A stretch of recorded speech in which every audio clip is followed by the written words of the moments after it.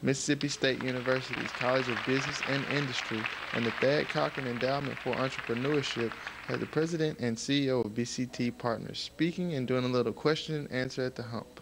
And who is that exactly? That's the multi-million-dollar entrepreneur and winner of Apprentice Season 4. One of the things that's gotten me through and kept me motivated is the recognition and the acknowledgement that someone sacrificed to give me the opportunity to be where I am and do what I'm doing. And there are people whose names I don't know, whose faces I'll never see, people who couldn't spell college, but kicked down the door to let me go to college. And I can go on down the line of other things that I've been able to do that were not for them, I wouldn't be where I am. So I have, to me, a responsibility to take advantage of that. And that's motivating to me. That's motivating.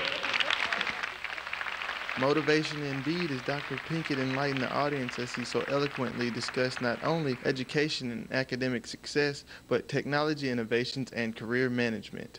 If you missed Dr. Pinkett, the author of Campus CEO and Black Faces in White Places will be in Jackson on October 27th at the 6th Annual Mississippi Minority Business Alliance Award Ceremony.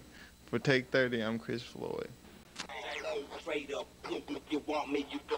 Steelers versus the Colts. Got the Colts out here again.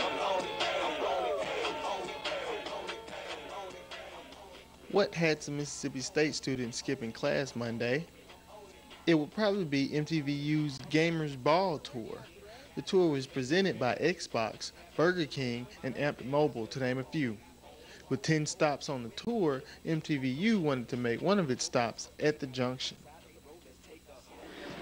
This is the MTVU Gamers Ball, and the MTVU contacted Campus Activities Board about possibly sponsoring this event. Along with giving away free stuff and having a smoking DJ, the tour allowed students to play the most popular online first-person shooter, Counter-Strike, for the PC, and allowed students to try out several games for the Xbox and Xbox 360 platforms. Gamers had a chance to test their skills at games like Saints Row, Madden 07, NCAA 07, Halo 2, and Dance Dance Revolution 3. Students also have a chance to win an Xbox 360 and Xbox Live system from MTVU. Students and community members test out these games for free, and have a couple of tournaments going on, and if you win the tournament, you get the game for free. After MTVU stop here at the Junction, I'm definitely thinking about getting an Xbox. With 7 stops remaining on the tour, the Gamers Ball will be at the University of Alabama November 2nd. For Take 30, I'm Chris Floyd. The Mississippi State Bulldogs may be in the doghouse, but the fans aren't giving up yet.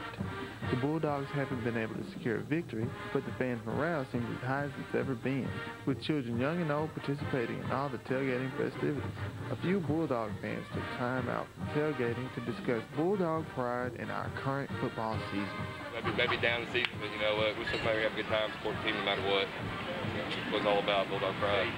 You know, of course, Ole Miss last year Egg Bowl, and you know, all my friends were just like, oh, you know, I don't know what's going to happen, but still stick behind him, you know, we'll do what we can. That's the tone for most Bulldog fans, as they literally have maroon pumping through their veins. I mean, it's in the blood, man. It's been coming here since I was born. Whole family's come here. Love it up here. Almost done, but I'll be a Bulldog forever. We're going to win today. We'll look good. We're going to win by at least 10 or 2 touchdowns. It's going to be bad. While some fans have exaggerated hopes for the season, other fans have a more realistic outlook on the year. Well, I mean, we're disappointed like the coaches and players are, but we're hopeful and we'll continue to support them. Support is just what they need as the Bulldogs hope to improve on last season by generating offense and utilizing its recruits. For MSU's Take 30, I'm Chris Floyd.